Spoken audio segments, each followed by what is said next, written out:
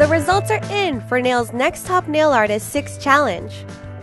This challenge, sponsored by Gel 2, asked contestants to think of their favorite skyline and built it on 10 nail tips.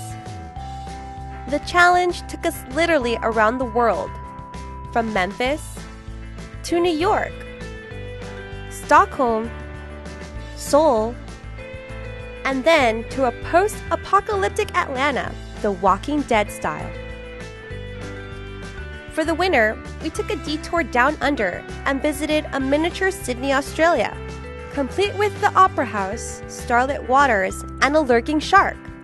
Sarah's whimsical yet realistic depiction of the famous city was praised for its restraint.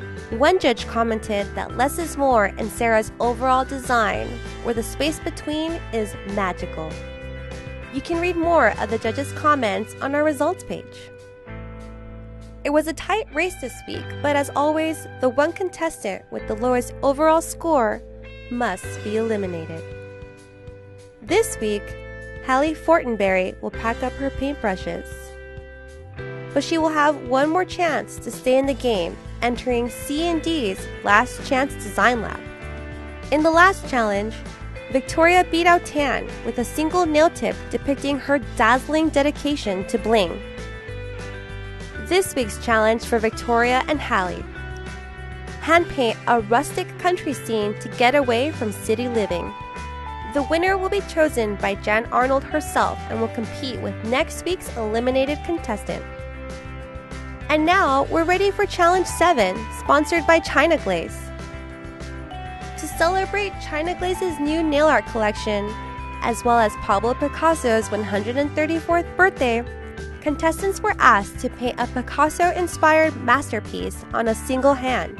They could paint whatever they wanted as long as it was in Picasso style. Polish had to make up at least 50% of the nail design. Vote for your favorite entries by Thursday at nailsmag.com/ntna2015. We also want to see your own take on this challenge on social media using hashtag #GelishPlayAtHome.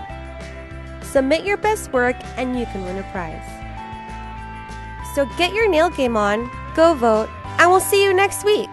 And best of luck to our Week 7 contestants.